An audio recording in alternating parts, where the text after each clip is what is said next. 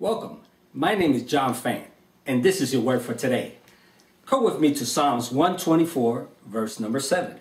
It says, "Our soul has escaped as a bird from the snare of the fowlers." Makes me think of a bird cage with some parakeets in it. You know, there's a little bit of movement in there. But let's say, for example, for unforeseen circumstances, the bird cage fell and the birds went out and they were set free. Boy, they would sure be happy to experiment all the freedom they had. Well, it takes me to a story about a woman who had a spirit of infirmity. She had this condition for 18 years that she was bowed down. She could not stand up straight. It says that Jesus was teaching in a synagogue. As she came in and Jesus saw her, he called her. And he says, "Woman, be thou loose." And he laid hands on her and prayed for her. And immediately this woman stood up straight.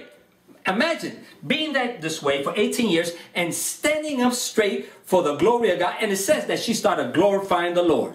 Well, this tells me that if you or anyone that you know, people around you, or we experience things in our life, there's some people out there that they're going such much battles, for years, they're always down, circumstances put them this way, conditions, sickness, unhappiness, depression, discouragement, whatever it may be. It could be drugs, whatever it may be. It could be a relationship with the parents, with the kids, would it be husband and wife, and you're down this way. Well, I'll tell you what, Jesus says, "Be thou loose."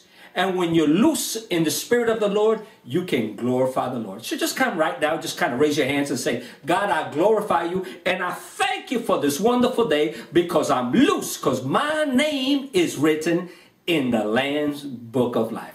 Well, this is John Fan again, and I hope you join us next week for This Is Your Word for Today. God bless.